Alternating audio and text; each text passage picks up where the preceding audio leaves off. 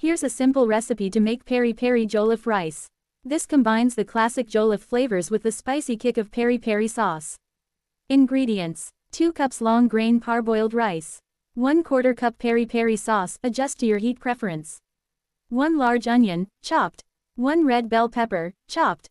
1 green bell pepper, chopped. 2 cloves garlic, minced. 1 thumb-sized ginger, grated. 3 fresh tomatoes, blended. 2 tablespoons tomato paste. 1/2 cup vegetable oil. 4 cups chicken or vegetable broth. 1 teaspoon curry powder. 1 teaspoon thyme. 1 bay leaf. Salt, to taste. 1 teaspoon smoked paprika, optional. 1 Scotch bonnet pepper, optional, for extra heat. Protein of choice: chicken, shrimp, or beef, optional. Instructions: prepare the rice. Rinse the rice thoroughly under cold water until the water runs clear to remove excess starch. Parboil the rice for 5 to 7 minutes in boiling water, then drain and set aside. Prepare the sauce. In a large pot, heat the oil over medium heat. Add the chopped onions and sauté until soft and golden.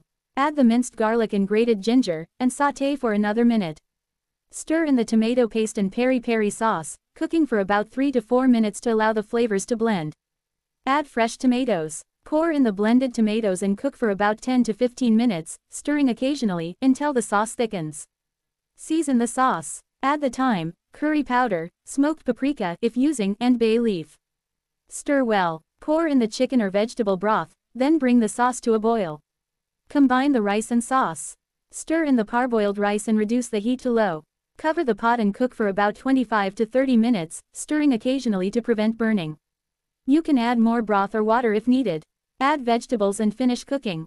Once the rice is nearly done, stir in the chopped red and green bell peppers. Check for salt and seasoning, adjusting as necessary. Cover and allow the rice to steam for another 5 to 10 minutes until fully cooked and fluffy. Serve. If you're adding protein like chicken or shrimp, you can grill or fry them separately and serve on top of the jollof rice.